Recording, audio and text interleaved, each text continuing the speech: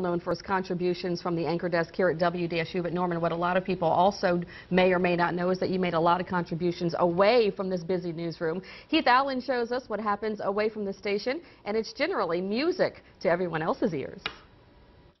The New Orleans Concert Band is a volunteer group, and part of its mission is to give back to the community. For lo these many, Norman has been a member of the New Orleans Concert Band. As he retires, he'll spend even more of his time with that group. The band, by the way, mostly professionals in other fields, donating their time and talent to make music for the rest of us. He takes it very seriously, and I always know when things are going well, because Norman is back there smiling during the performance. It's all about giving back. It's really related to our telethon and to the children we take care of, and there's a thread throughout all our music that deals with our patients and the care that we provide at Children's Hospital. The patriarch of the Children's Miracle Network Telethon here in New Orleans for 2 decades plus, Norman has given his professional time and his talent. But again, behind the scenes, he's offered his skill on the euphonium to 11 songs written and recorded for Children's Hospital's fundraising efforts. Since day one, he's been on board. That's the ultimate goal, to make kids well and to say, goodbye and go live your life and be happy and inspire others and be creative and be imaginative. Norman and Brian Landry have been the soul men.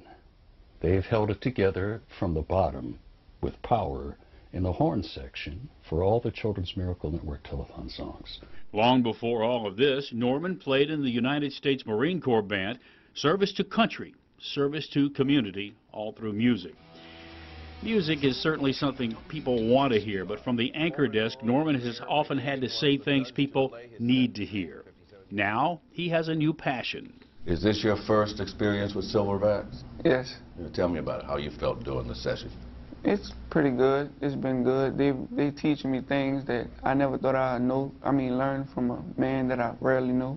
The Silverback Society, men of color, changing the lives of young boys of color without fathers, teaching them to march to the tunes of honor and respect, setting the example. When all is said and done, again, it's about giving back.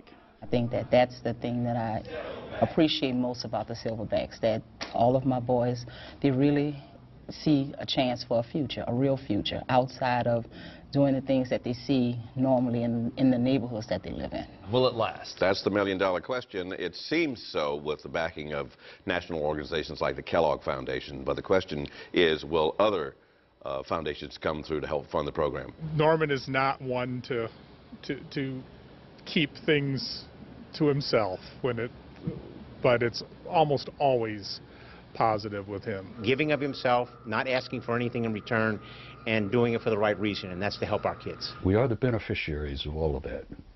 And we've been lucky to have him, and we're going to miss him greatly. Generally, he's not one to blow his own horn, so this time we'll do that for him. And on that note, Heath Allen, WDSU News.